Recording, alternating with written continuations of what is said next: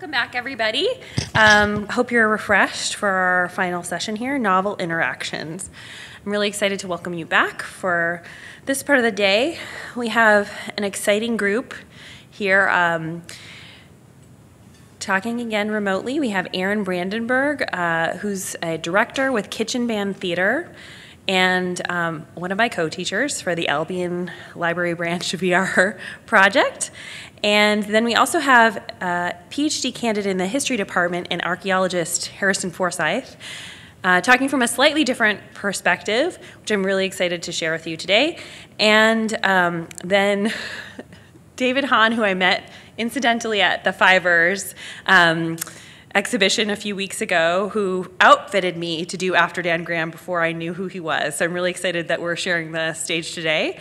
And then Anna Cuciureanu, who's from Parkway Forest Park Friends Group, and she was a wonderful collaborator with us last summer when we did a workshop at Parkway Forest Park.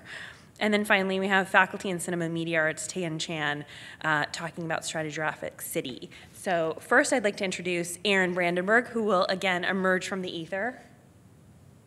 I did it again. Thanks, Erin.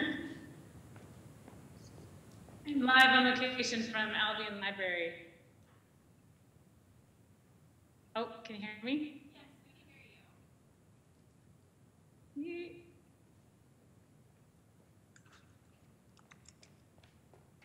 Erin, you're good to go. You ready to go? Okay. Hi, everybody.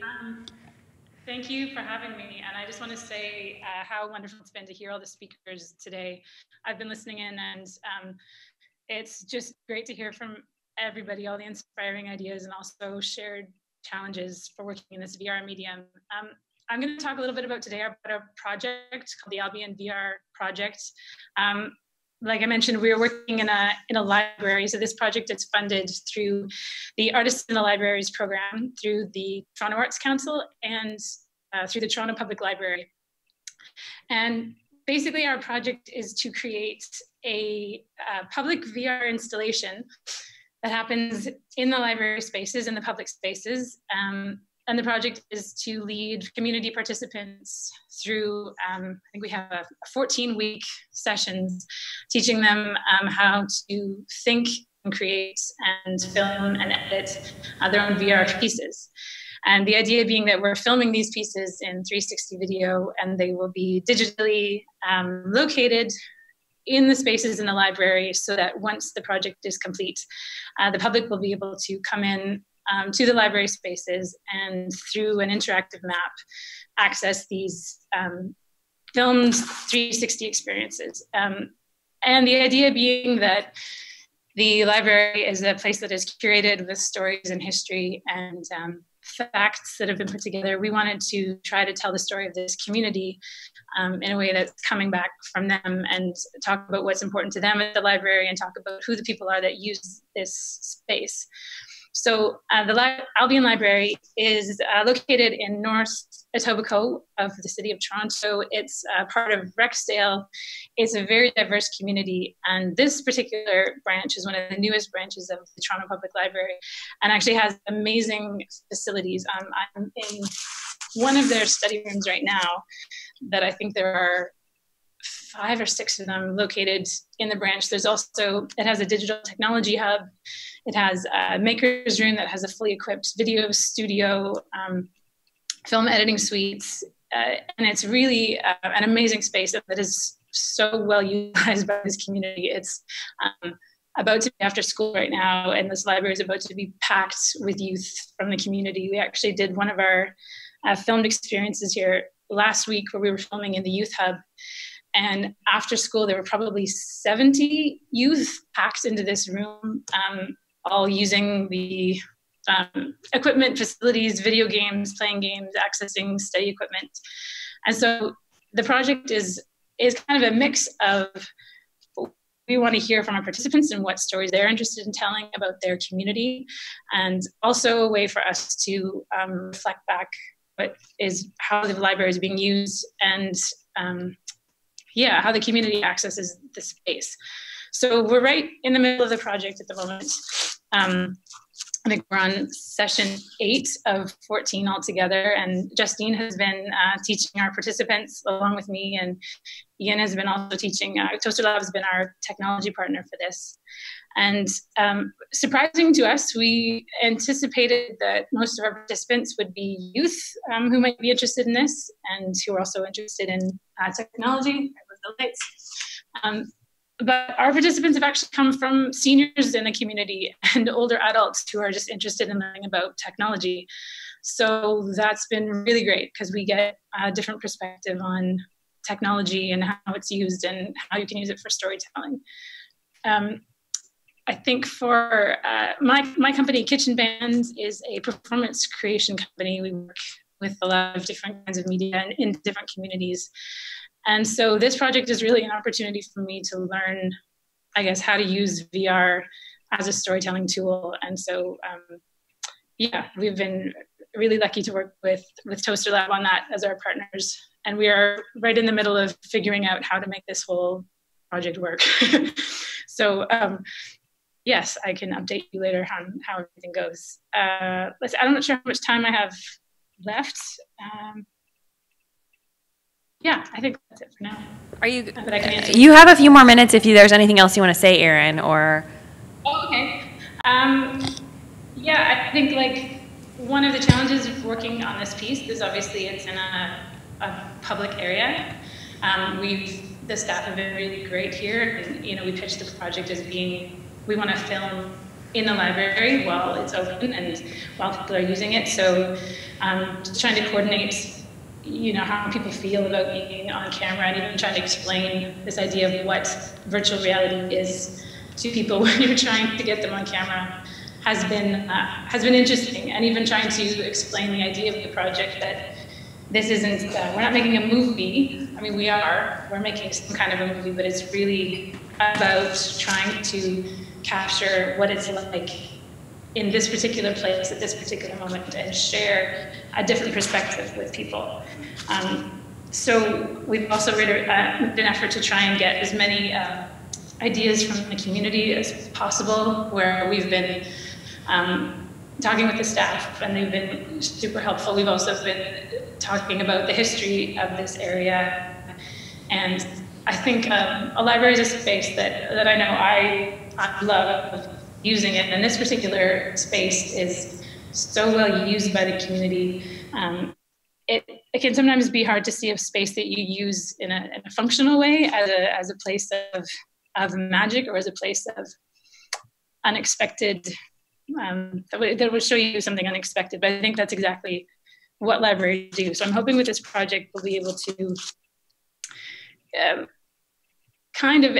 what I'm interested in as a storyteller is how do you show the layers in the story, right? How do you combine design and music and projections and whatever tools you have in order to show something that makes you question what you are? So I think virtual reality and specifically in creating in a space where we're seeing the unexpected and also the very ordinary in a way that lets people, we'll be filming with our cameras this week and next week, and hopefully all goes well. We will be able to put a lot of effort into trying to script and create with our participants and something that they find meaningful. And then we'll put it together for the public later on in December. So if you're around, come and check it out. Thanks. Thank you so much, Erin. And Erin will be available for questions towards the end, too. I think one of the things that I've loved working about with Erin and Ian on this project is coming up with really like a novel curriculum that kind of extends over a reasonable amount of time rather than like a, this is a camera kind of crash course. We've really been able to take our time and work with the participants to come up with original stories for folks who have not really had a chance to use this material and equipment before. I'm very pleased to introduce to the stage Harrison Forsyth talking about Historic 3D.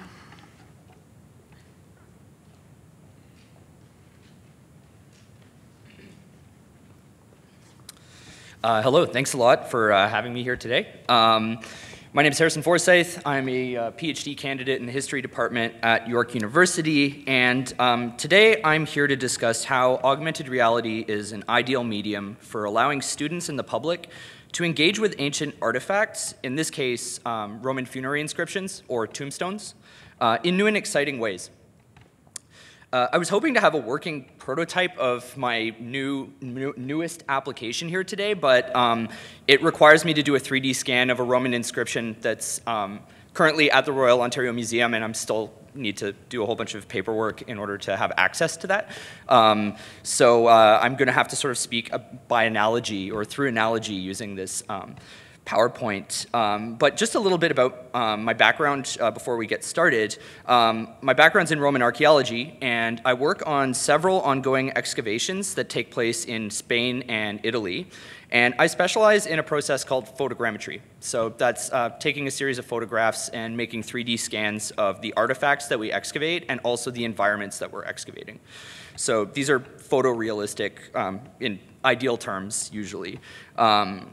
And in recent years, because part of my duties as a PhD candidate are teaching, I've also taken an interest in using VR and AR as a teaching tool in the classroom. So I've developed several programs that bring the material that I scan in the field into the classroom for the sake of teaching students about archaeology. So some of the examples of this might include this program that I designed in collaboration with University of Victoria for teaching students how to interpret archaeological stratigraphy. So this is in the HTC Vive platform.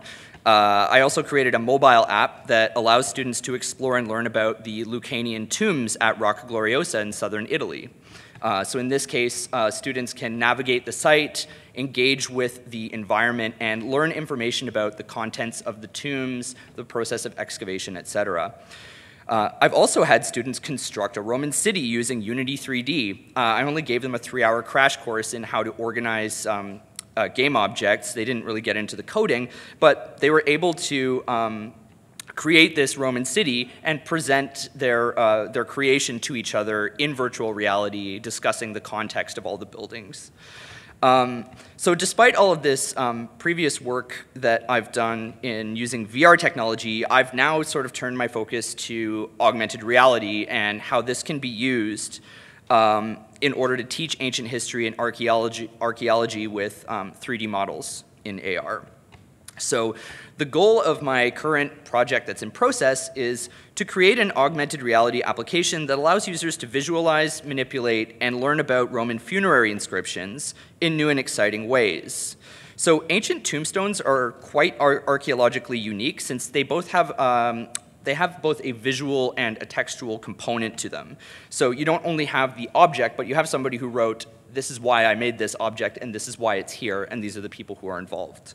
So there's a lot of information that can be taken from one tombstone.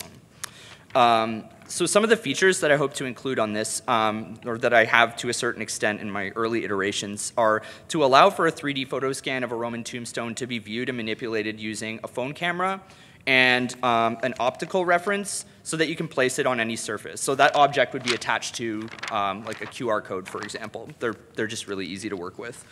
Also, I hope to have points of interest on the tombstone, on the actual 3D model, that can be highlighted to provide details via a text overlay. So these would include, most importantly, a translation of the Latin text, information about the people mentioned, and also information about the world in which they lived. So this is taking specifics and then getting general about it so that it's more accessible to an audience of individuals who want to learn about this type of archaeological material.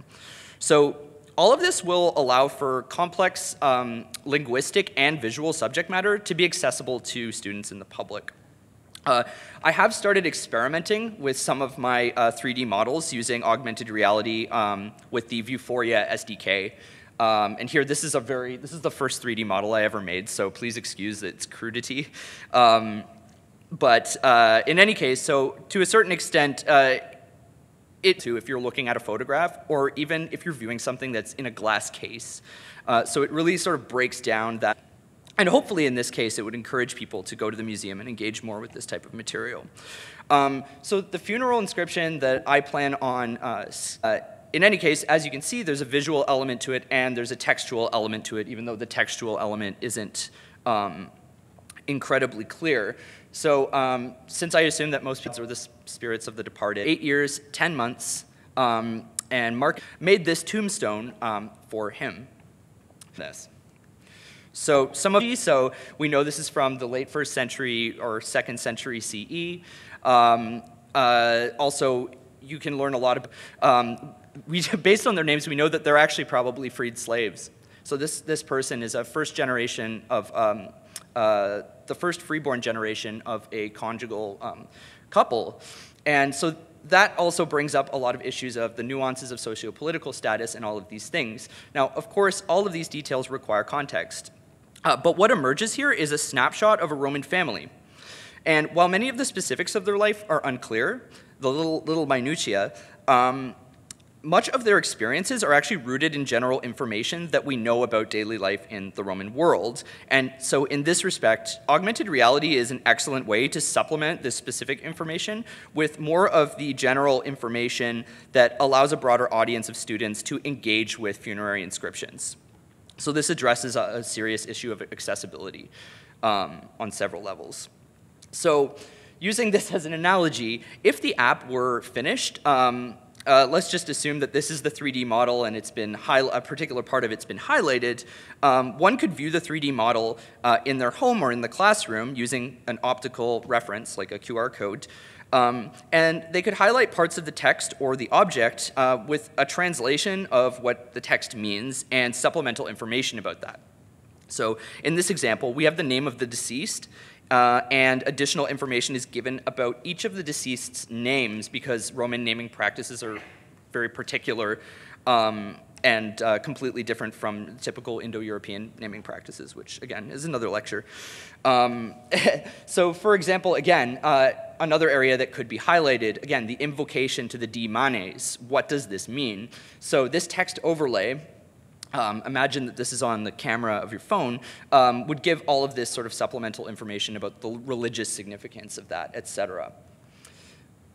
Again, so those are the textual elements, and then there's also visual elements that could be commented on, right? So this could be what types of building materials were used to build the tombstone, artistic motifs, and overall the general design of the object itself. So what are the benefits of this? One of the main benefits of studying Roman funerary inscriptions in AR is you get a sense of immersion and scale that you wouldn't otherwise get from a photograph or an object that might not be generally accessible. And again, it makes artifacts more accessible, so they're viewable at home or in the classroom. And in other cases, a lot of museums tend to have a lot of their material tucked away in the basement. They can't put everything out. So this is even a way for museums to encourage people to engage with material by making the things that aren't available accessible to the public. It's also more engaging from a human perspective.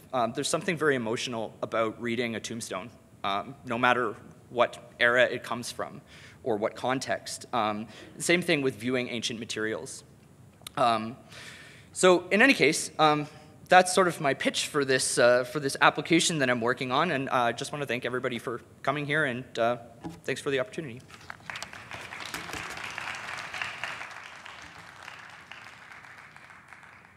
Next up, we have David Hahn talking about After Dan Graham, and David is a PhD student in the Department of Cinema and Media Arts here at York.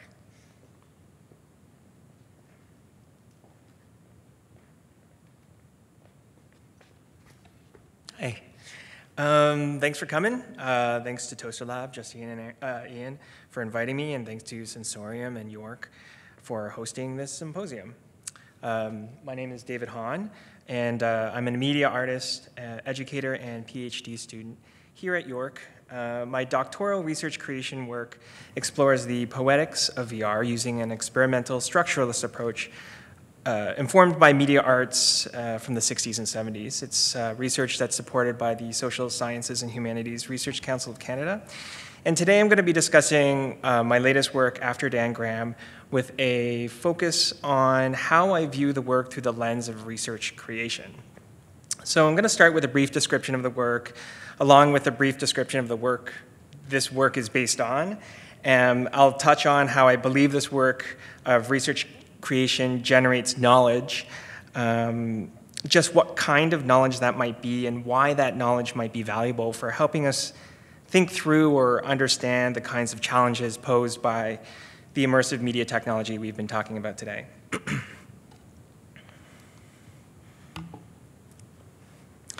So After Dan Graham is a mixed reality art installation and experimental virtual reality experience. The project was born out of a desire to investigate the poetics of VR and seeks to examine the creative potential inherent in VR's ability to create affective kinesthetic experiences. I'm wondering if we could run that video, the first one. The installation takes place inside a single room, which is empty save for 4 monitors, 2 mounted on one side and the other 2 mounted on the opposite side. Wow, that is really jittery. Maybe we should just pause that. That's a little nauseating. The installation takes place inside a single room. The single participant is invited to put on a VR headset, carry 2 hand controllers, and put on VR trackers on both their waist and their feet.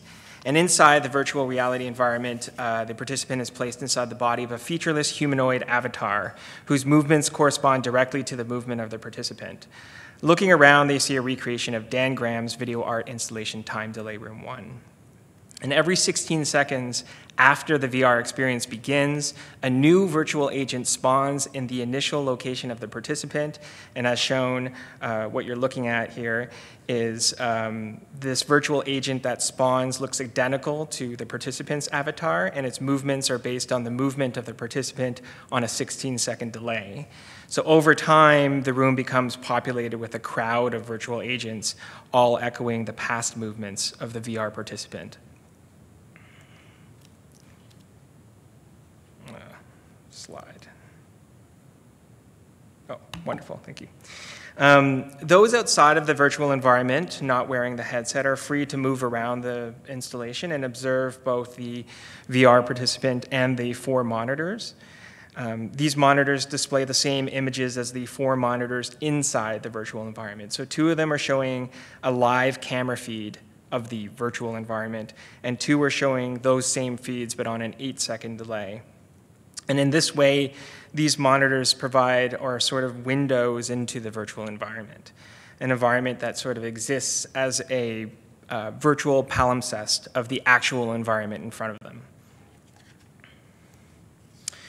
The installation on which this work is based is Time Delay Room 1, a closed-circuit video installation created by American artist Dan Graham in 1974. And as seen in this illustration, the installation featured 2 identical rooms, each surveilled by a closed-circuit video camera, cameras A and B. And in each room were 2 monitors. One monitor displayed the real-time video feed of the other room. The other monitor displayed the video feed of the current room on an 8-second delay.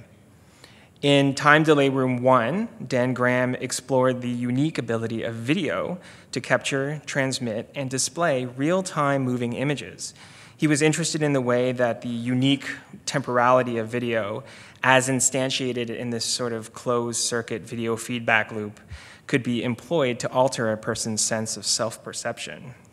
And so he writes, if a perceiver views this behavior on a 5 to 8 second delay via videotape, so his responses are part of and influencing his perception, private mental intention and external behavior is fed back on the monitor and immediately influences the observer's future intentions and behavior.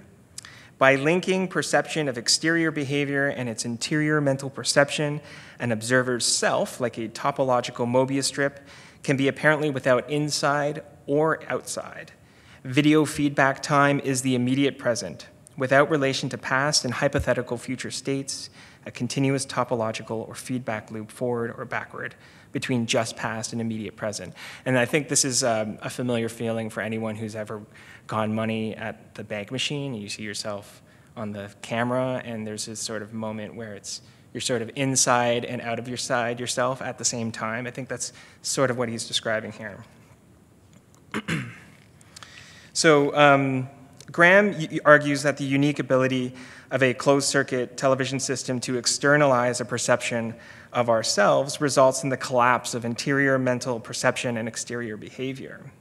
And this creates a sort of unique form of temporality that he calls video feedback time. In Time Delay Room 1, he pushed this unique temporality into the physical space of the gallery. So what we're seeing here is a documentation of an installation of Graham's original work at ZKM in 2001. In doing so, it only became activated in the presence of a participant. And this created conditions under which the collapse of subject and object, interior and exterior, private and public, could only be understood through the participant's embodied presence.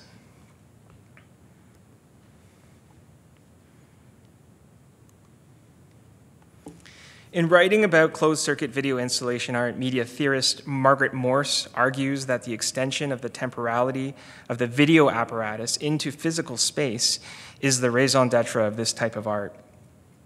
She says, while an installation can be diagrammed, photographed, videotaped, or described in language, its crucial element is ultimately missing from any such two-dimensional construction, that is, the space in between, or the actual construction of a passage for bodies or figures in space and time.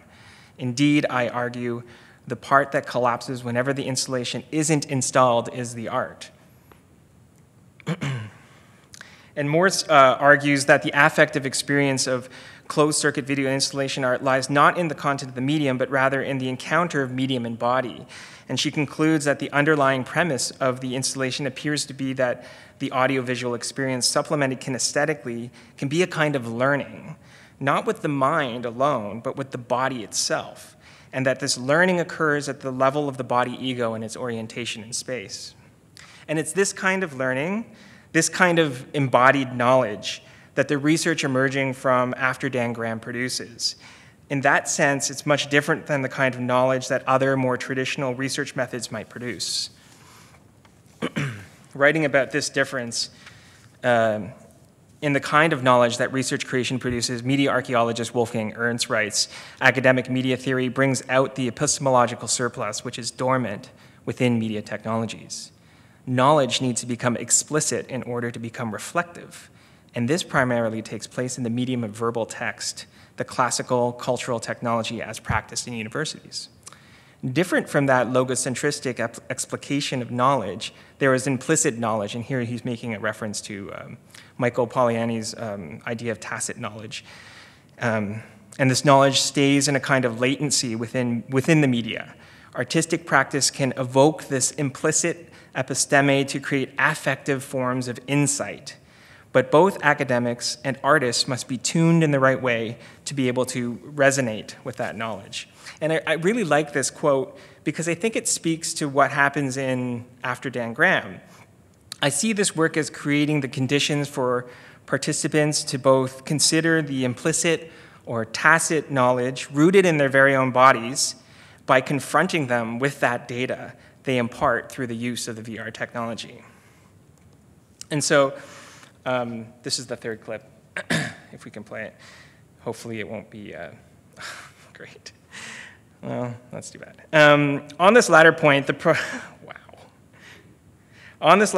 project's use of the feedback loop to incarnate a participant's corporeal data in the form of a population of virtual agents expands subjectivity beyond the participant's virtual body into a multiplicity of exterior observable bodies, foregrounding the internal operations and unique temporality of the VR apparatus, and making evident the corporeal data that is the very foundation of VR. Indeed, the data collected by the surveillance of the body of the participant is fundamental to the creation of the illusion of immersion within the virtual environment. We simply cannot have VR without this data.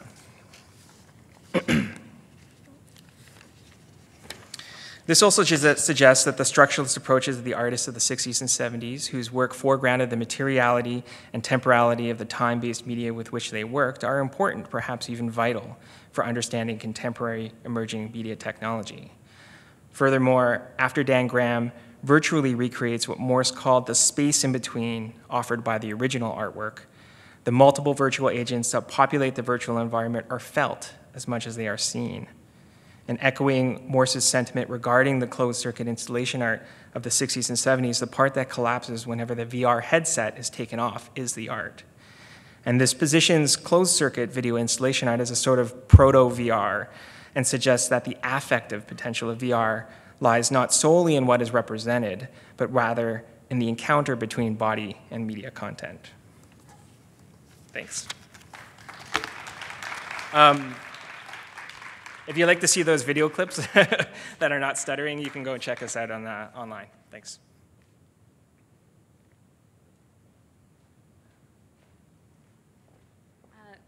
Awesome, thank you so much. Next, I'm happy to introduce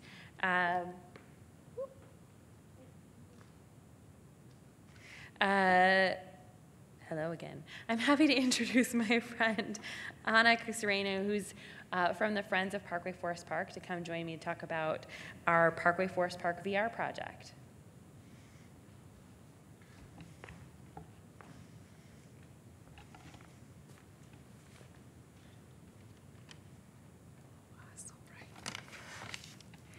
Hi, everyone.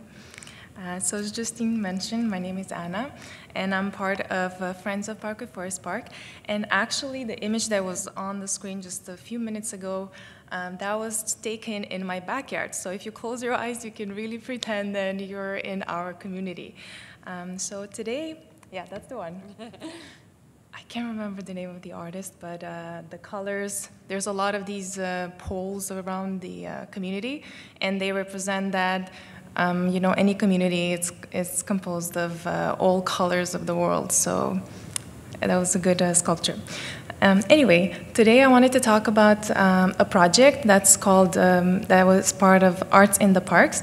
And if you're not familiar about what Arts in the Park is, it's a program that is sponsored by the City of Toronto through taxpayers' money that is produced from construction sites that are all around Toronto.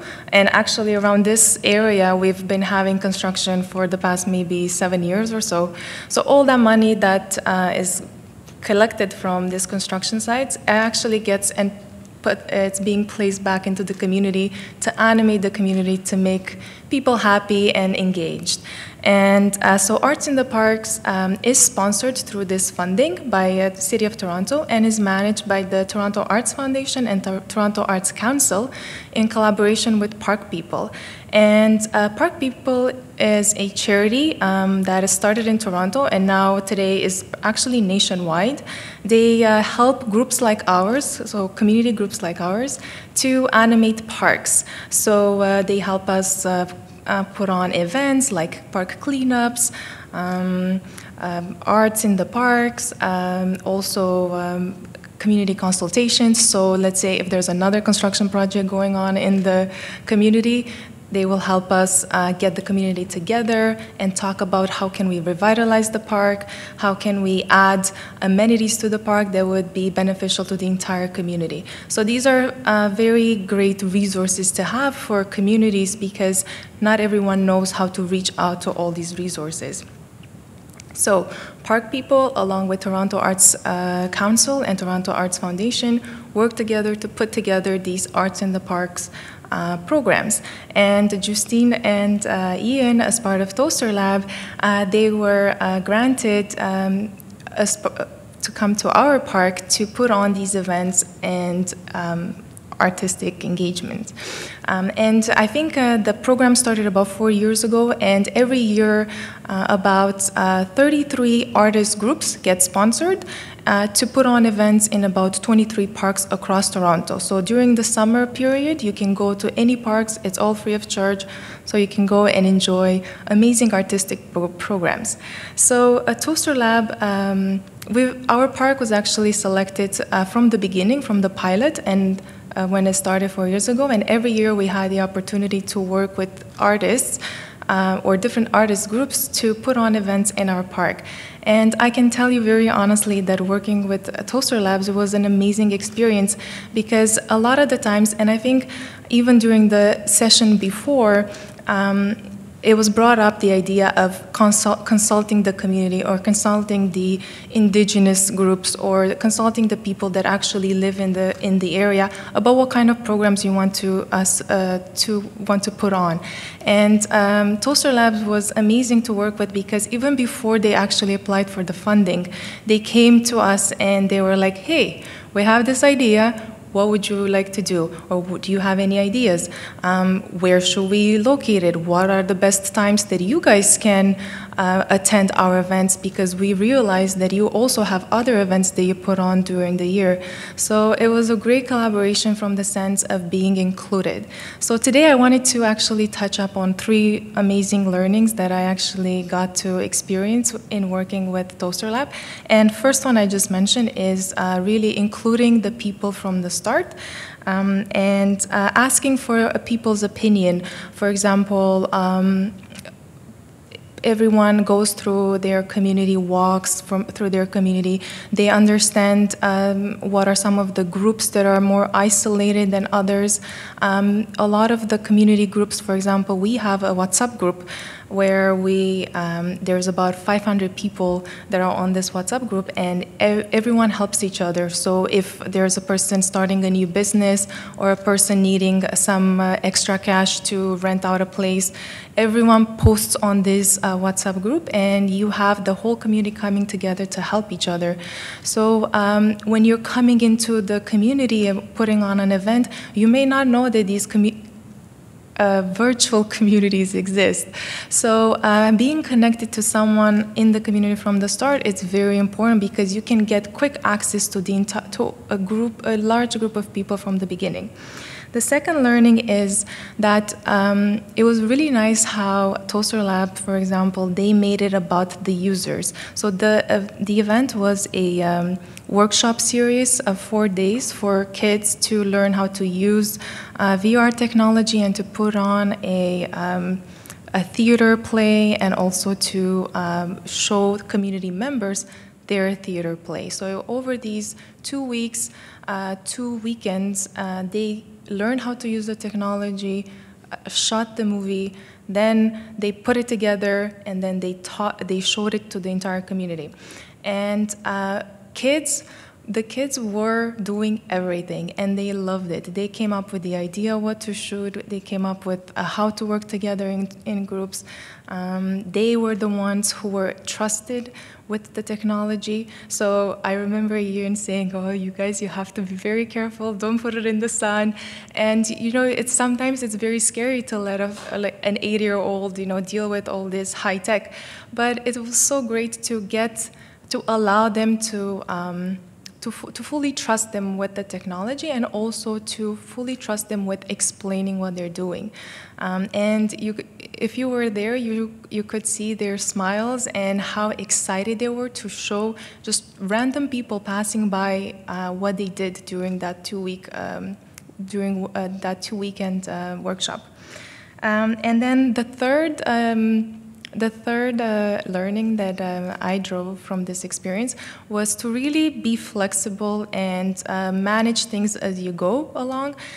From my experience in participating in community projects, stuff happens all the time. And sometimes, no matter how much planning you do, it doesn't go your way. So, for example, sometimes facilities may be closed. Sometimes maybe not everyone shows up at the same time. You have to be flexible. The one learning that I really loved was, for example, a majority of the kids were about 8 to maybe 12 years old, but there was one girl who was about 16 years old, and maybe for us, because we're like past that age, a 12-year-old with a 16-year-old, they look kind of the same, or they act the same, but actually for them it's a huge difference. So the 16-year-old wanted to be part of the group and felt included, but at the same time wanted to feel different. So you saw, when you looked at the whole workshop, you saw like the little kids working together and the 16-year-old hanging in a tree, looking down on them, and then experiencing the event from a different perspective.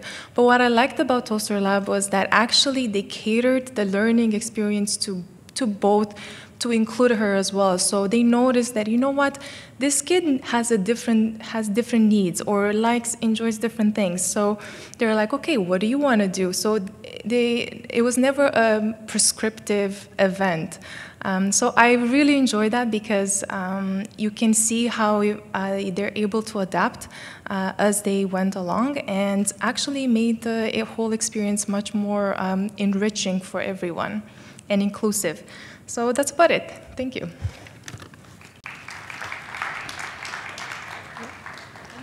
I'm gonna jump in on the presentation, and yeah, you can sit down if you want. Oh, I wanted to show a couple more slides from that one, if we could go back to it. Oh, okay, no worries. So here's the youth doing some warm-ups in the community center.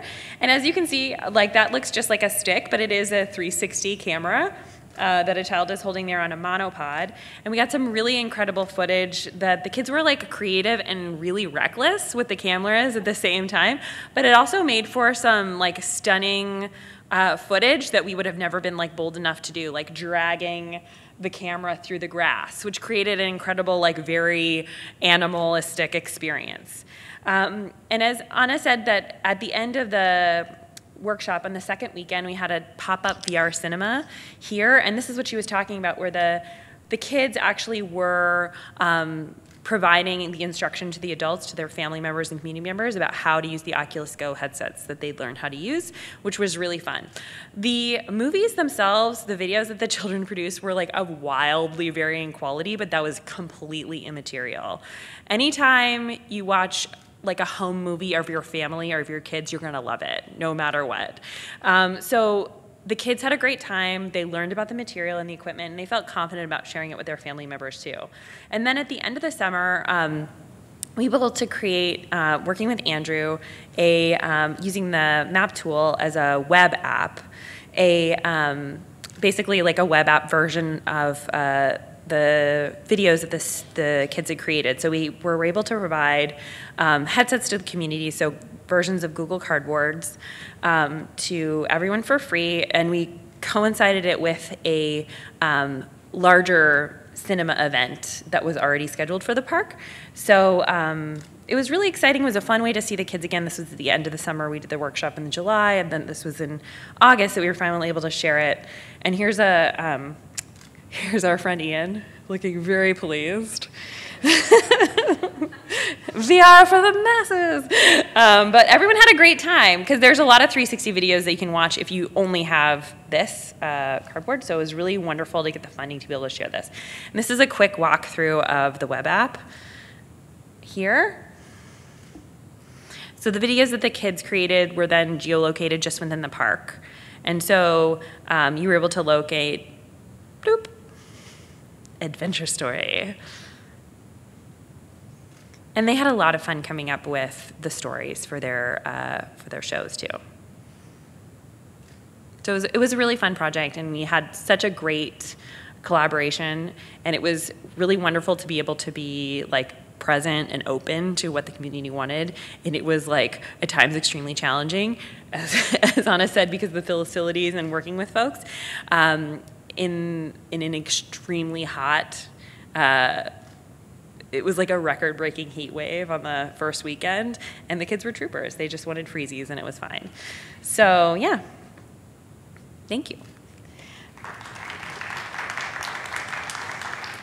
Finally, we have Stratigraphic City from faculty and cinema media arts member Taien and Chan. A long walk. Oh, at last, I'm here. All right, so my name is Taien Ing Chan. I teach in media arts here, Cinema and Media Arts Department. And I'm going to talk about my work, Stratigraphic City, which is a site-specific work that has been shown in about 3 different places so far. So there it is. And so I'm going to just, let's see.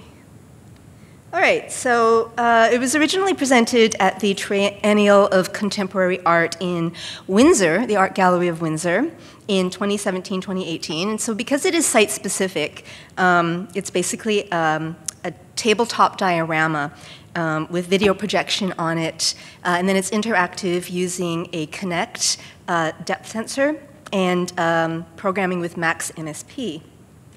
So here's a little video from the opening. We can play that. I'll just talk over it as it plays, I guess. If it's going to play. Oh, yep. So none of the video, does any of the video play? Yeah, okay, well, I'll just talk while they see if any of the videos play. So I'll just go back here. Here, let's see if you can see it actually in action. Anyway, so it is interactive, and you basically move your hand over the table to reveal the different layers of the video map projection. So I'll show you the different layers of it. So this is the projection that's on the table at the when you first encounter the table, and it's just blank, and it's sort of the idea of a blank city. Like when you first encounter a city and you don't know anything about it, right? It's just a blank map. And what is the first thing that you do when you go to a city and you don't know anything about it? Well, generally you Google it, right? So the Google map layer is like your first encounter with any place. And so that is the Google map layer there. And so that is like the first layer of the three layers. And then the second layer, and you won't be able to see, so here, if you could see the video, it would be all the information that comes up when you Google a city. And it's usually touristic information, right? It's where to eat generally, what things that you do. And so it's all text that would be flying over this map. The weather, hotel, tourist information. And then on this layer, if it was working, you would see little images of the city. So the idea of the city image, all the things that, generally they are landmarks, the city skyline, things like that. So the digital image of that city. And you would see the little images flying around this video that you can't see.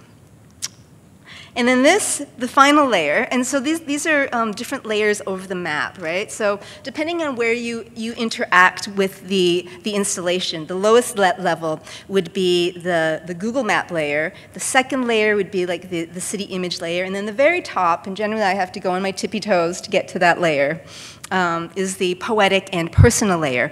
And so on this layer, I would have poems that I've written about the city, or little hand-drawn animations that would fly in and out of the topmost layer. And then you would be able to, over here, you would be able to interact with all three layers. You could actually play the city. That's the idea of swirling all these different layers together. And it's pretty fun. You can see the kids really like it. And so that was Windsor, the first iteration. And then I also showed it at the Art Gallery of Hamilton, the Hamilton Now object show. And so you can see the table and all the different, there are little sculptures made out of plaster. And then the very center of the map, which is the where you are now, it actually, I used 3D printing to create a little model of the actual place. So it's like, the very center of the city is the most detailed, and then as you move out, it gets more and more abstract. And then all the little sculptures are made from food item packaging, right, that you would find at the grocery store. So it's on a kitchen table. So the idea of the mundane and the everyday in city life. And so when I showed this piece in Hamilton, I'm part of this artist collective called the Hamilton Perambulatory Unit, or the HPU for short. And we do walks around, site specificity, and we have a very the strata walk is one of our methodologies that we use, right? So for the Hamilton show, the HPU held workshops where we had the strata walk, and we would lead these workshops around the art gallery, and people would map this different strata. So the idea of the strata, again, is the layers of the city that make up a place. And so we have things like the sign strata, right, identify the texts, architectural strata, non-human animal strata, inanimate strata, so plants, rocks, the pre-urban strata, so imagine what was there without resorting to, untamed wilderness. Electrical strata, so trace the power lines. Where does the electricity come from? Shiny strata, like look for things that are shiny. And where does the light come from? Maybe you want to draw that. Attraction strata, so it's kind of taking from the situationist derive and noticing what repulses you and what is attractive to you. The olfactory strata, audio strata, speculative strata, tactile strata. What do things feel like? Maybe you want to make rubbings. Storied strata. The strata are really infinite, right? We can go on forever. Cinematic strata, rhythm strata, which kind of takes from Henri Lefebvre's rhythm analysis. And if you're in a group, you want it to be great to, this is how we do it, we designate different strata so that everyone can focus on something different. And so these are some of the maps that we came up with for the Hamilton, the Hamilton walks. So somebody here has mapped birds, right? So we know that there's like peregrine falcons that were close by. They have a nest, and they actually have a little camera that you can see them all the time. She's noticed birds chirping, birds flying through the garages. This is a graffiti strata that one of the kids did. So we just noticed all the graffiti as we were walking around the art gallery. This one is color strata. So what kind of colors on our walk? Somebody did rubbings with leaves that they found here. Again, drawn, trees were actually like the most common thing that people wanted to do, trees and plants. We had a lot of those kinds of maps. This one I really love is Wi-Fi networks, right? So as you're walking, you can see what Wi-Fi networks pop up and, on that Wi-Fi map, which is really lovely and, really funny kind of things. Like, I don't know, one of them I think was like, get your own Wi-Fi. Right, and so, so all of these, unfortunately, you can't see it in action now, but this video would have shown, it's an inaction of seeing all these different layers integrated together. And so for the Hamilton one, what I did for the third layer, which was the presentation, or the poetic layer, is I integrated all these maps that the participants did into that third layer so that they could see it integrated into the whole sculpture. And then I also did it at the Lumen Festival in Waterloo, and which was really interesting because, in an art gallery, people are kind of conditioned not to touch the art. And in fact, we had to put up a sign saying, please wave your hand over the sculpture so that that's how you interact with it, because it wasn't obvious to people at first.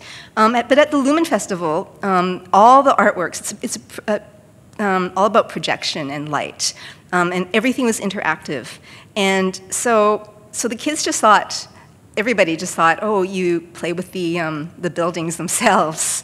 So we had a volunteer say, no, don't play with the buildings for about an hour. We're like, don't touch the buildings, don't touch the buildings. And finally, we're just like, oh, screw it, touch the buildings, whatever, right? And then it changed how people thought of it, because then they thought that the buildings were what were triggering the light projections and not just the movement in the hands.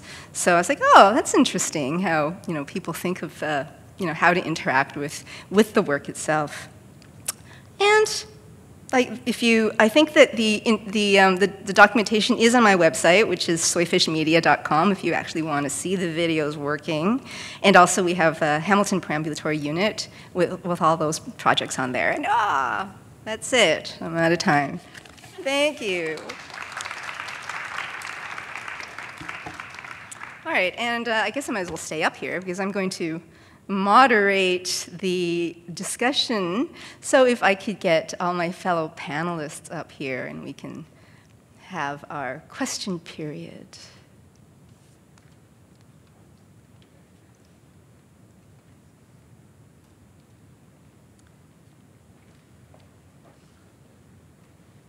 right.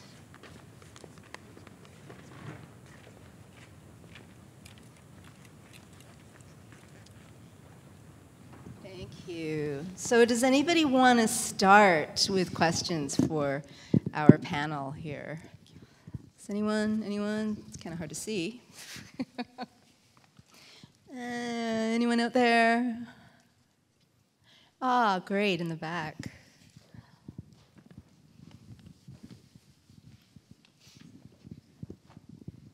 Hello. I'm just curious about the scanning of objects. I think there was, when you scan in objects, can you do that like with an iPad or something in real time, or does it have to be done in advance or something like that? Okay, yeah, so there's different ways. There are applications for doing photogrammetry that use cloud computing, such as Trinio, things that basically will use phone cameras. I've been doing this for a number of years, so when I started, the DSLR camera is usually your best bet. One with the largest sensor possible, and usually 24 millimeters is like a really good focal length. Like the program that I use is Agisoft PhotoScan, so it has like certain conditions that are ideal when you're trying to do a photo scan. I would have gone through the process, but it's in 10 minutes. I couldn't really get too much into photogrammetry, but it's really interesting. And so now, so I was talking to the excavation director of one of the digs that I do some photogrammetry work for. And when he did the data collection for this season's excavation, he had already processed a model, and he said, oh, I took these with an iPhone 6S.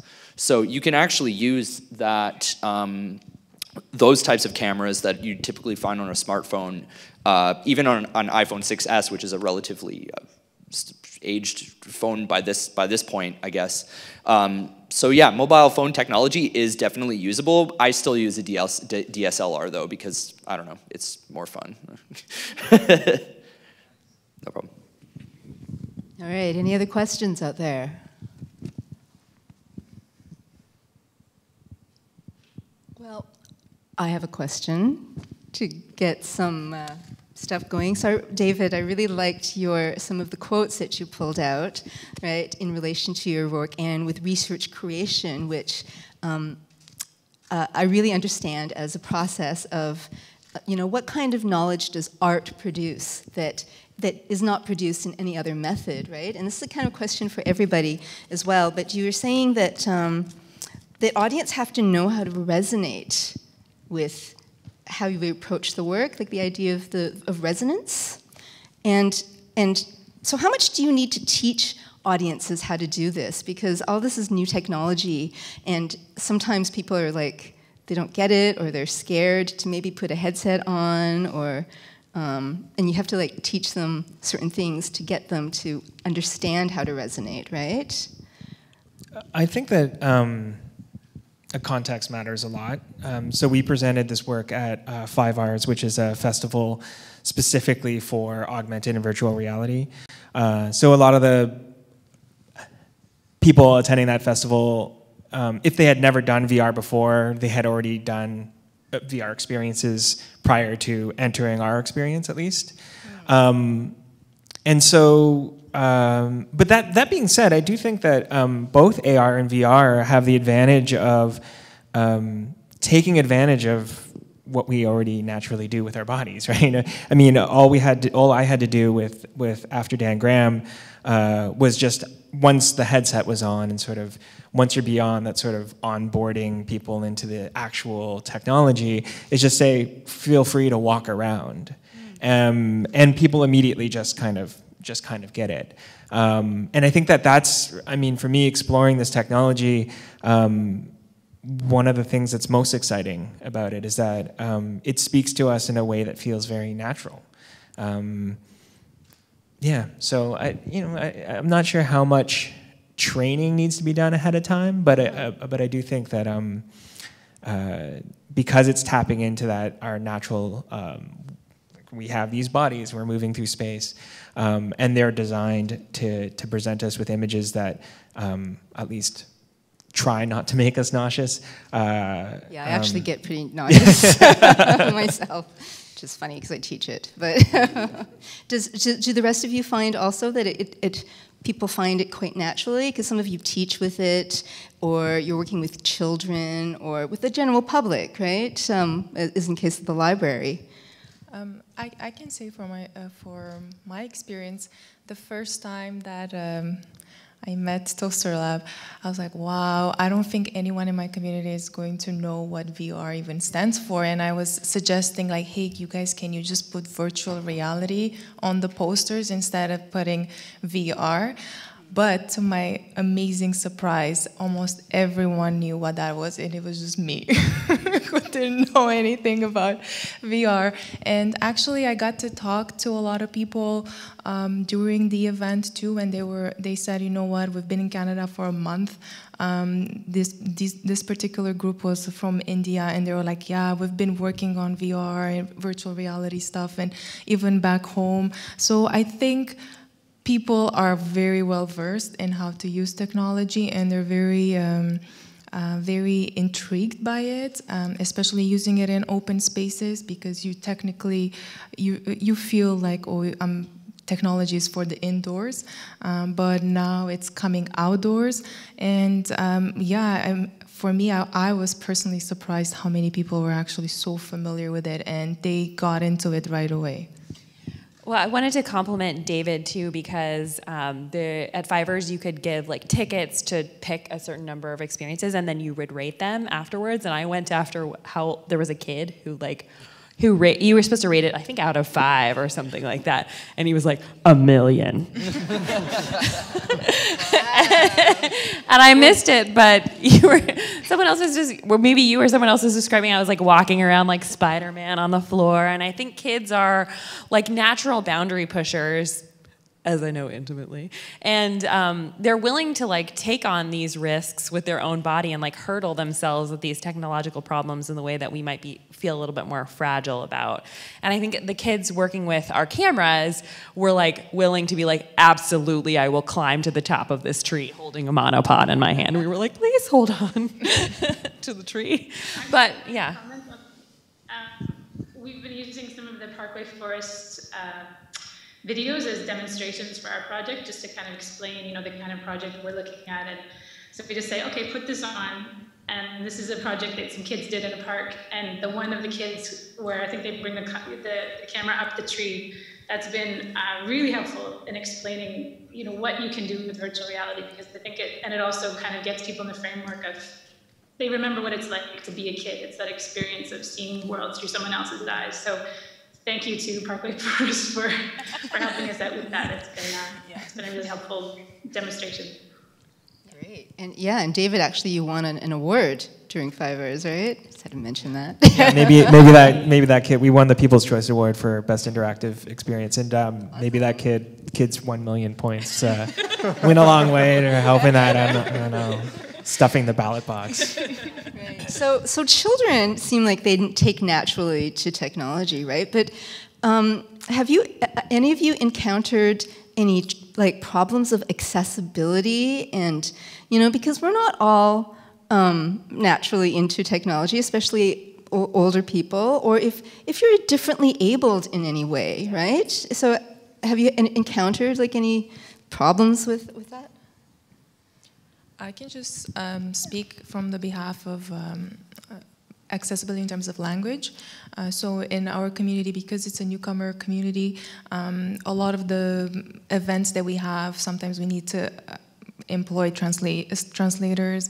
And when it comes to technology, you can just show what you can do with it without having to explain much, and it feels so inclusive. It's like knitting, like you don't have to talk about how to technically knit. You can just show someone how to knit and they will feel included.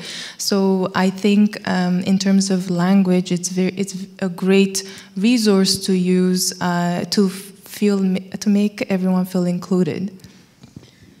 Like on the other end of that too, like sometimes when we're talking about teaching like 360 filmmaking, and we talk about wanting to like pick up and move the camera quickly. We'll just think about like when you were a kid and someone just like picked you up and like moved you around, and how like that creates a kind of a lack of agency sometimes. Like you're in control of like the physicality of someone, and that's a lot of responsibility, and you can physically make them sick too. And I think you really like having at least a knowledge that you're could potentially have that impact on someone is really like important to keep in mind too. And I find also that like if people are wearing glasses, I mean, even really simple stuff like that, like if you have different visual plane, sometimes you can't always ensure that like the device you're using is going to give you the same experience as somebody else. It's true, because a lot of the headsets do not fit over my glasses, right? And then I'm just like, I can't. But also, what about if people were, say, blind or, in a wheelchair? Are there issues around those kinds of things?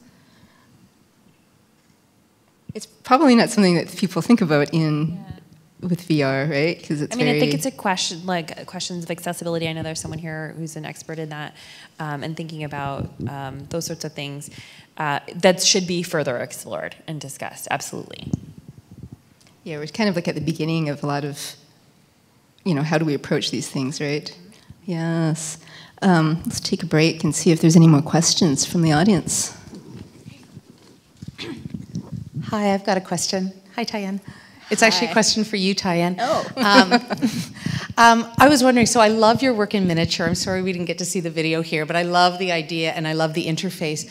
But my question, especially having attended a number of, looking at a lot of the projects today, I'm just wondering if you could comment on what you think could be either gained or lost if those kinds of worlds and all those palimpsests and the poetic layer were actually brought out instead of being a miniature of the city, but were brought in as kind of a mixed reality going through the city visually. I know you've done a lot of sound walks and stuff, but I'm just wondering if you've thought in your own practice of what could be achieved or what you would lose that you don't want to lose.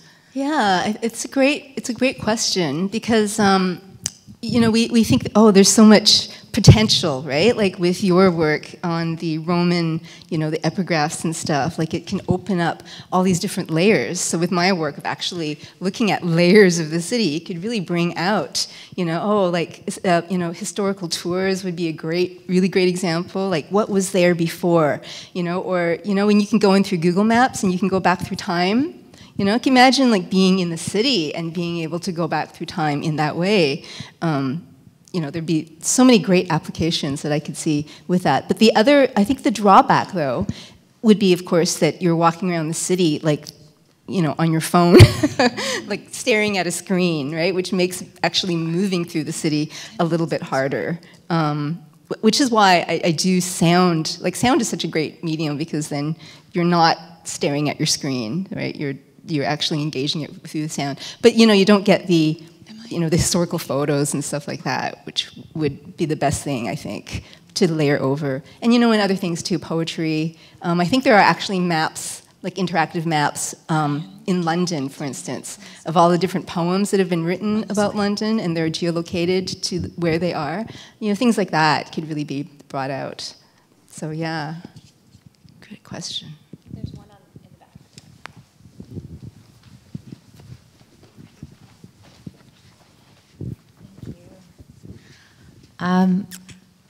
I was wondering if anyone on the panel can speak to the potential of emotional affect with augmented reality versus virtual reality, because I know with virtual reality, the affect is quite high. I think one of you were talking about how when someone has the goggles on and they're experiencing a piece of theater, sometimes it's inevitable that they might cry. But what about augmented reality when you're seeing both the physical and a piece of technology that's supposed to convey another message? Anyone? I mean, I can talk about our experiences with transmission, not necessarily Parkway Forest Park, and doing augmented reality in that way. I think it depends upon a lot upon like the viewer's willingness to hone in on whatever it is that's happening on the screen. and maybe tune out or either incorporate whatever is going on in the physical world around them. So it's highly dependent on someone's willingness to like dive in, or the actual layer that you're giving them to engage with. And I think part of what we can do with augmented reality is try to tell compelling stories in any medium that we're working with. And if someone is deeply engaged in a compelling story, then we hope that the affect is inevitable. If I may, I don't know if that I've been successful in doing that yet, but I'm trying really hard. if I may add to that too, I think that one of the advantages of virtual reality is the form factor and the way that it sort of closes you off to the real world. And hence that heightened sense of affect, I think. And the fact that with AR, I mean, particularly on mobile phones, you're always sort of being mediated through this screen, right? So I wonder if, once the form factor for AR becomes something less obviously mediated, if we also get a heightened sense of affect along with that. It's an open question, I think, and clearly the technology is trending in that direction. So, like, you mean like if we had Google Glass and we were just like immersed in our glasses, it would be there all the time. I think augmented reality also, like, just adding on to that, augmented reality gives you the opportunity of like surprise, like finding something, like a scavenger hunt sort of joy feeling, which I think it's like uniquely suited to that particular medium. I think also in terms of augmented reality, it would be interesting to see how it can, from a community point perspective, how can the technology connect the people to the places where they live? Because, for example, we would have nature walks or just neighborhood walks, introducing new community members to the history of the community, and just probably imagining seeing how the neighborhood had changed from time to time, or learning the name of a tree that's right next to their home. I remember some of our community members saying, I may not know people, but I know this tree, and it's kind of connecting them to the place. So I think there's a huge opportunity, the way I see it, to kind of make more connections between people and inanimate objects through this like augmented reality.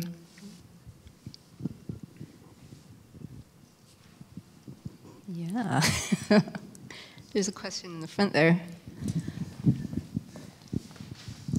First, thank you for all the 5 hours shout outs. I really appreciate it. Steph. Oh, hey Steph. How are you? It's hard to see. I just wanted to ask everyone how much they think about the social aspect of bringing in a group of people into an experience. I've seen so many different projects who have not thought about it, or they have tried and failed. I'd be interested to see what you think about in that process of creating, whether it's an app or a game or a project, and how you kind of go about it and what you see. Well, I know for my work, for After Dangram specifically, those monitors for me were really important as a way to have the virtual sort of leak out into the real world, and have a way for people who aren't in the headset to get a sense of what they're looking at. Because, you go and watch someone in VR and you just see a person standing around, like waving at things that aren't there. Yeah, it's pretty funny, right? Yeah, to watch people like in VR. And so I think that beyond just having a monitor that you can see their view, I'm really interested in exploring that idea of finding ways to bring the virtual into the real for people who are watching. it's interesting. I was just reading Gunning's article on early cinema, and he's talking about the excitement around watching these early films, and all I could think about was that's a theater full of people who are all having the same experience, right? Whereas in VR, it's like one person's going, "Wow, this is amazing," and everyone else is going, "Wow, look at you!" Yeah, right.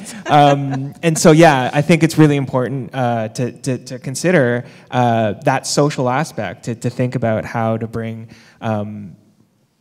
whatever that experience is out, and particularly to explore the differences there, right? I think that there's a lot of potential to explore the differences. Yeah, it's a totally different way of, consuming media, right? And that's actually, I actually want to get a dome in media arts, right? So that we have like that, be able to have that immersive communal experience together. And that's like a whole other thing, like, going to the planetarium, like, right? But like the dome experience would be able to enable multiple people to have the same experience at once. But it wouldn't be as, the point of view would definitely be very different, right? Because VR is like you are, you don't have a body, or you do have a body, but it's a different body. But everything is your point of view. But in the dome experience, it would be more like,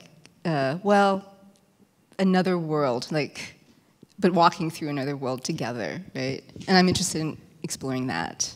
I was on a plane once, and there was a guy with a Oculus Go headset on and noise-canceling headphones, like in a plane in the sky. And it was just like the image of like, bye, do not talk to me.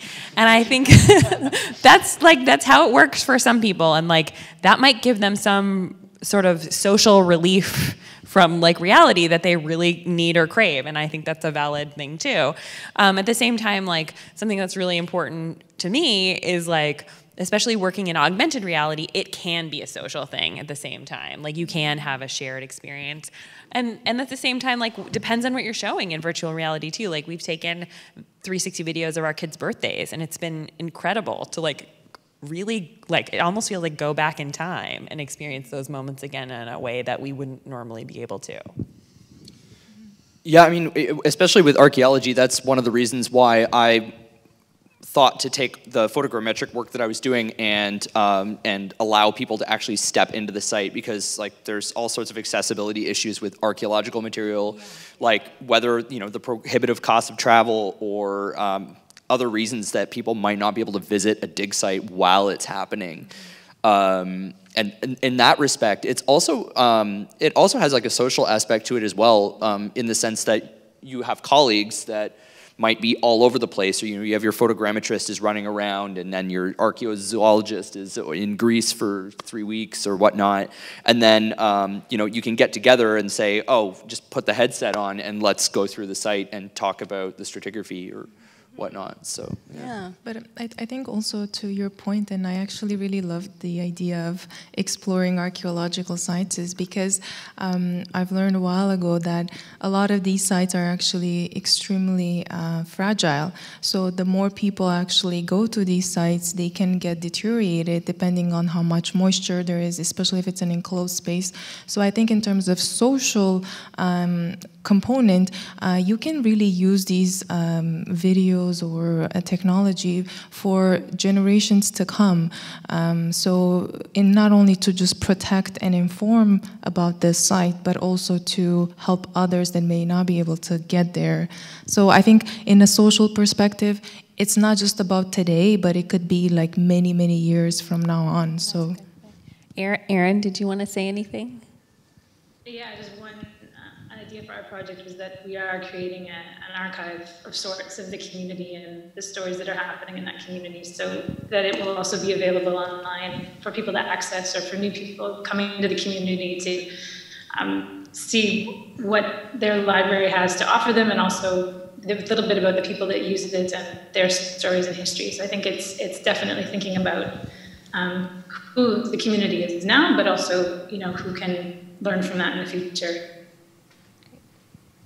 Great, and you know what? I think we're out of time. So thank you, everyone, and thank you to our audience for joining us today.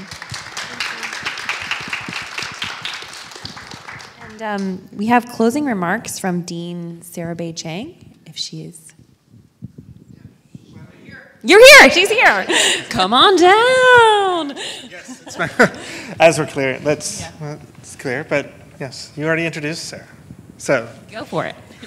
Sarah, come on up. I'm going to do the dance. Exactly. Good afternoon. I'm not going to take up too much of your time because you've been here all day, and it sounds like it's been just an absolutely amazing symposium. So I just want to recognize the great folks of Toasterlab, Ian and Justine Garrett, right? And I believe you heard from Joel Ong of Sensorium earlier, and so my just tremendous kudos to these colleagues who've done such a great job putting this together.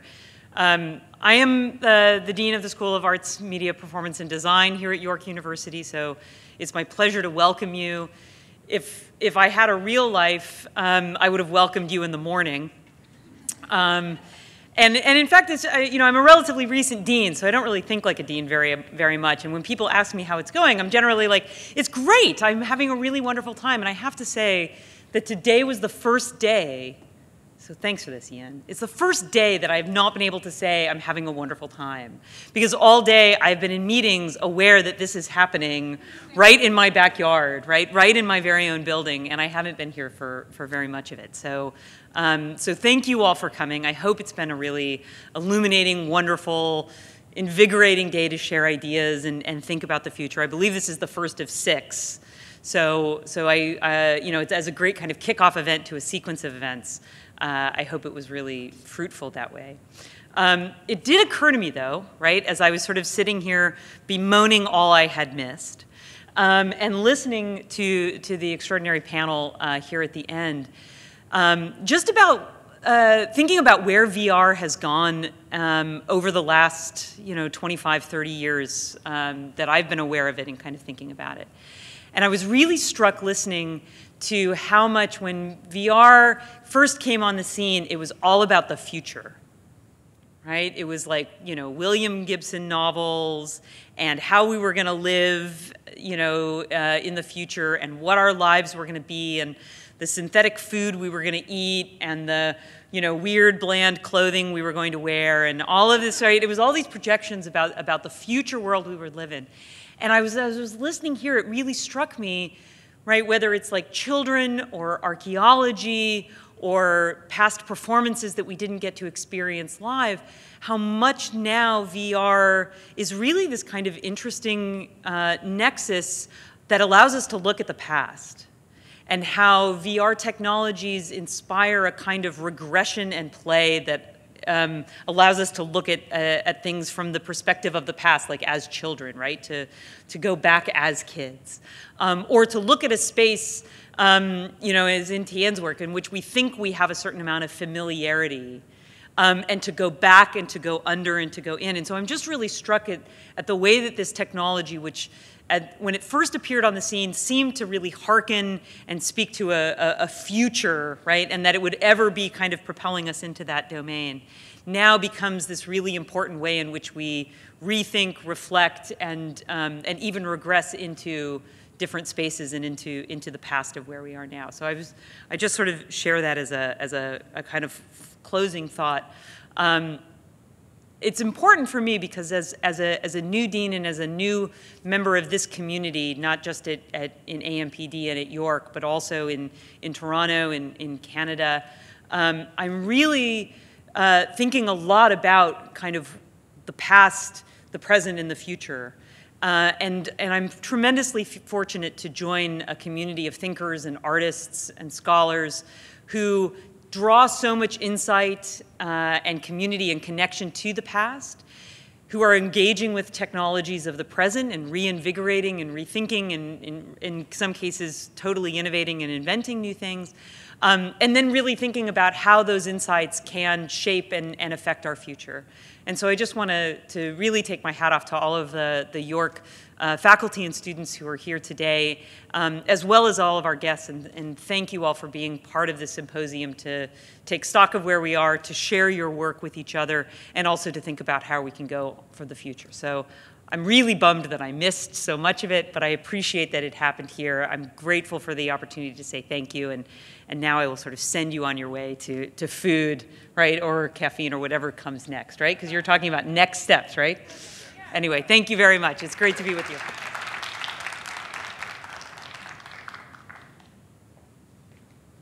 We're gonna gather around this lectern here. Yeah. So we just want to talk a little bit about next steps because we're coming to the end here. Thanks everybody who has spent the day with us. Thanks to everybody who is tuned in either through HowlRound or through Facebook or through our website. And we're gonna make all of that available later. Part of this whole project is not just the projects that we've been able to talk about, but also documentation. And that documentation is both for code and what's being made open source, but also for this sort of shared learning that we're doing. So all of this has also been recorded, and we'll turn around shortly to share out so that we're creating a library of people talking about work. As was mentioned, it is the first of 6. We've got the slide up here. You may see that there are 6 there. World Stage Design is sort of a culminating event outside of the series of symposia to present the work. What are we working on next? What are we working on next? We're really looking forward to the launch of Trail Off next year with Adrian and Mackie. We're super in the middle of that right now, and I mean, you want me to talk about tech stuff? Yeah. Great. Yes. Thank you, everybody. Also, I feel like everyone's saying thank you, but it's been an amazing day. My brain is very full in a good way. So let's see. So we have a lot of tech coming up. I mentioned at the top of the day that we're working on open sourcing all this technology, which we are. The thing about doing an open source project is that there's kind of 2 aspects to it. One is the really easy part, which is here's the code. That's fine. The part that's actually really hard is to make this something that's a community resource that could be used. And that is, as if anyone has been involved, and I'm sure a lot of you have, it's more than a full-time job to just do that. Mm-hmm. So we're sort of slow rolling this. If anyone is interested in the code, I'm more than happy to give you access to it. The step where we actually have something that everybody can just download and use is going to be part of this Atelier project. Mm-hmm. So we're just actually, even though we have a lot of projects in the works, that part is just at the very, very beginning. So thank you for your patience. I do hope you're excited, but we're not quite ready to kind of throw that hat over the fence yet. But Ian, you gave me a short list of specific tech things that you wanted me to maybe chat about. Yeah. So I will talk about that. So one of the things that we were dealing with early on. Okay, so step back a little bit. We're doing a lot of work around these phones. Not you. You don't step back. You get it. We've been doing a lot of work around mobile devices, and the really cool thing about mobile devices, right, is that they're these little computers that a lot of people have that are jam-packed full of location sensors and, most importantly, internet access. And there's a push in the industry, of course, to offload a lot of the computation to the cloud. The problem with this, of course, is then, okay, who owns that? But then even beyond the kind of conceptual problem, there's a technical problem. Who owns that? Who pays for it? So who's going to pay for that infrastructure? Who is going to pay to keep that around? So we have some issues here around artworks like archival and history, how things get to survive. How do you do something like Remember Me at the Prague Quadrennial when we have a lot of international visitors, a very unpredictable network? How do we distribute the content? And we really can't rely on everybody having 3G, 4G, or even Edge, or even Wi-Fi. So we started to try to unpack some of these heavy-duty infrastructure issues. So the map tool that I mentioned has a mode that we can actually turn it completely self-contained so that it just runs on the phone and all of the content is there. We're working on some of those problems with the Swim Pony project as well to package the media and have it downloadable so that when you go on the trail, you don't have to try to stream the media. And then there's another push that we're going to start looking at, which is to distribute the content either, I'm using Bluetooth as the shorthand. I'm not sure that Bluetooth is going to be the technology, but we're trying to come up with some mechanism by which we can do multimedia projects that are distributed and don't rely on the network or rely on some kind of peer-to-peer networking. So we don't need internet access. So that's exciting and interesting, and kind of down the pipe. There's another part of the Bluetooth part, which is using Bluetooth beacons for location work inside. If you've ever worked with location data from the GPS, it's really terrible inside of a building. So there's a lot of indoor projects, like Albion is one. There's a few others. that we're trying to see what we can do around that. Okay, visual anchors, I don't even know what that means. Oh, QR stuff. Oh, yeah, sure. So that, I mean, that just might be another way to do it, right? Like trying to come up with some sort of a mechanism that is not too invasive, that would still allow someone to, say, come into a space and get some content. Motion data, we mentioned that, but I think just basically generally aggregating the data. So we have a lot of data that is available on the phones, as I mentioned, and some really neat stuff. Like I just noticed that the HTML5 specification for geolocation actually will give you bearing, which is pretty neat. So we don't actually have to do that work, which is cool. And binocular vision. So some of these projects, so a lot of this, like a lot of the feature set that we're building in comes from the projects themselves. So we're working on integrating some of the 360 video stuff that we can do. And that's an interesting challenge because as you saw briefly, no reason if you didn't notice this, but on the Parkway demo, you can access the 360 videos directly on the web version on the desktop. But if you're on mobile, you have to actually tab out to a YouTube player. Yeah. And that's simply because there is no native 360 player at the moment for the web browser on most mobile devices. So we're trying to see how we might solve that problem so that we can integrate 360 video there. It might be a native solution. Yeah, this isn't so much a talk, it's just sort of a grab bag. Yeah. But there's a lot of really cool stuff coming. Yeah, there's. I mean, this is a very dangerous thing, but this is a room of very smart people plus the entire internet. No. But if you have some idea where you're like, yeah, I wish someone was working on that, I'm not saying that we'll do it. But if you think that it might be interesting for us to consider, then by all means, let somebody know somehow. For sure. Yeah. Because we want to make tools that are usable. So you are the community, we are the community. Mm-hmm. So let's talk. Great.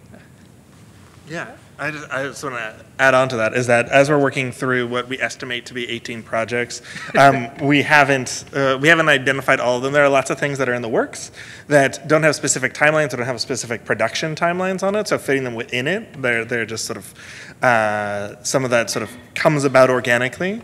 Another part that we're working on quite a bit that we've run into, and I wanted to ask a question about, but we ran out of time in the second panel, was actually around IP. So there's a lot of agreements that we've been having to rewrite, both between how you work with open source and between these sort of collaborations, especially in artistic collaborations, and who out of that owns what.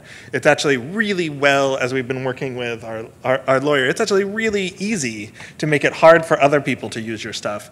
It's very hard because it's not particularly profitable to do all the frameworking around that. And we've also done that around like just our agreements around IP of who, when we're collaborating with somebody, such as in Swim Pony, or when we're working within specific, especially indigenous communities, where we're oftentimes having to write agreements where we're reassigning intellectual property back to the collaborators and maintaining a limited license because it works outside of the assumed ways of working. And so though it's perhaps not as tech sexy a component to it, it's a really exciting part for the way that this project's been coming together, is to be really specific and intentional about the way that we set up our collaborations, so they're less of an ad hoc sort of, we're going to assume everybody's going to be collaborate on this together in the best possible way. No, I just wanted to say thanks so much for coming. We had a wide range of topics today, and I know that, as Andrew said, brains are full in a good way. So we just want to say one final thank you and send you on your way. Thank you.